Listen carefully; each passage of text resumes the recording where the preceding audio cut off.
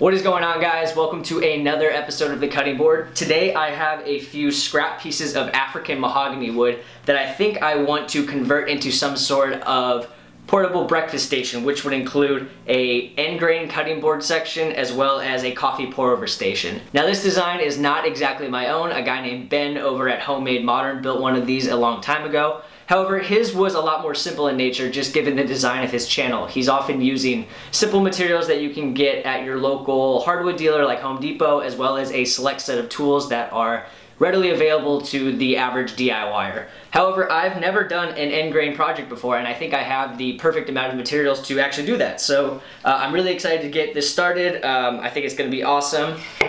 So let's get to it.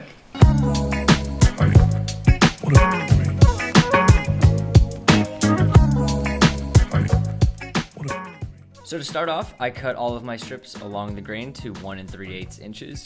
And if you want any more details about any of my cuts or measurements, make sure you check out the written article that I will link in the description. Now, this can also be done on a table saw. I just don't have one currently, and since my pieces were only 9 inches long, doing repeat cuts on my miter saw worked just great. Next up, I laminated my pieces together in increments of 6, and looking back, I might have done 7 or 8 strips just to make my final cutting board wider.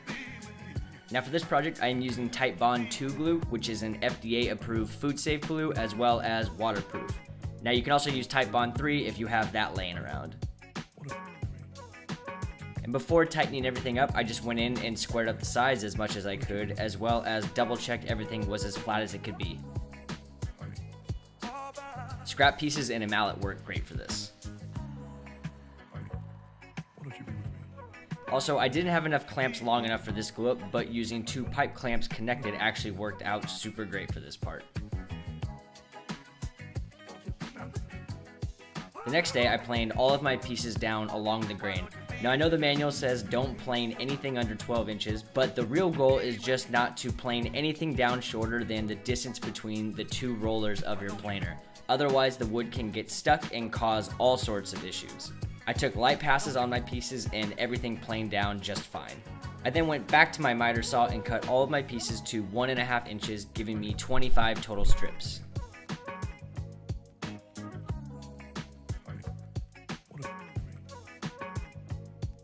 I then laid out all my pieces, rearranging a few to help mix up the grain, and then rotated them 90 degrees so that when I glued them up, everything would be end grain. Now, cutting boards are not the place to be stingy about glue, so make sure you use a liberal amount and spread it out well enough to cover all of your surfaces.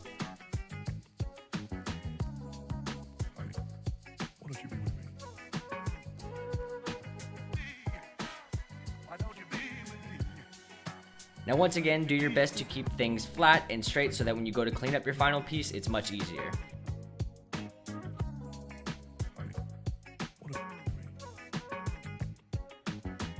And you can actually go back and wipe off some of that excess glue after a few minutes with a damp cloth. That makes cleanup easier as well.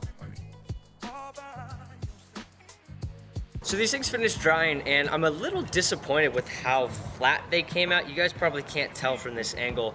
And I think things just slipped while I was tightening them up. I'm looking now, it's not too bad. But it definitely could be flatter and it'd be easier for finishing. So I think what I'll do next time probably is just test out the method where you clamp a piece of wood on the top and bottom so that as you tighten things from the side, the pieces can't move up and down. I can definitely fix it. It'll just take a little bit longer than I think I expected, but I guess you live and you learn.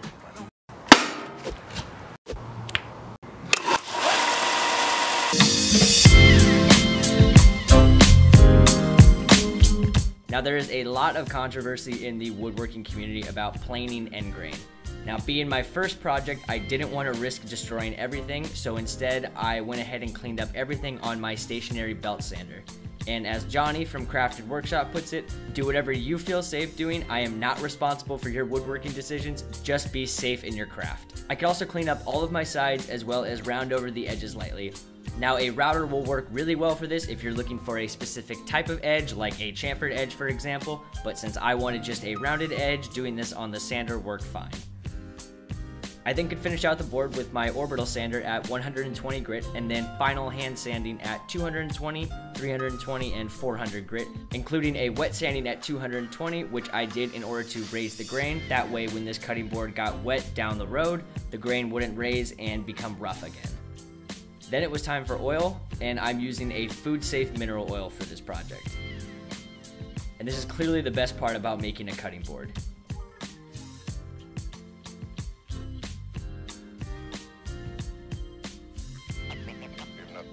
Nothing to worry about.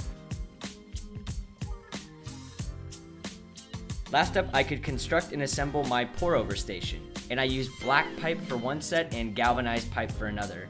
And my design only actually requires these 5 pieces, which I think cost me about 14 bucks at Home Depot. I then could lay out, mark up, and attach the pipes to one end of the cutting board.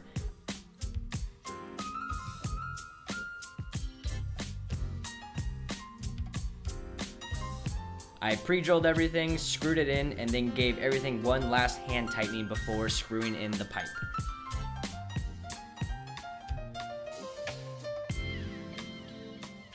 And then I was done.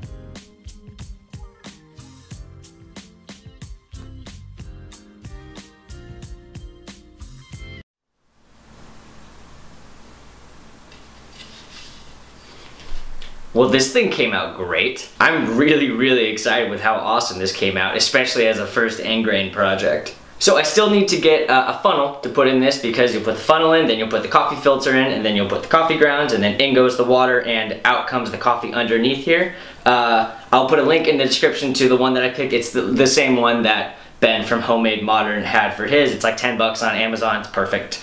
But other than that, as a first end grain project, I'm pretty happy with this. I think my miter saw blade is crooked, maybe by like 1 or 2 degrees.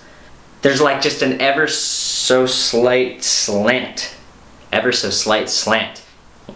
in my cuts now that I'm noticing it up close now that it's finished. I'm gonna have to look into that. I feel like I need to end this video with me doing like some sort of like epic Alex Steele cutting montage after like I created something awesome. I'm gonna go check and see if I have any fruit to cut. Okay, bad news. I don't have any fruit to cut, so instead of ending the video with me going on a crazy cutting spree, I'm just gonna say thank you for watching the video. If you enjoyed it, please subscribe to the channel, and I will see you guys next time on the cutting board.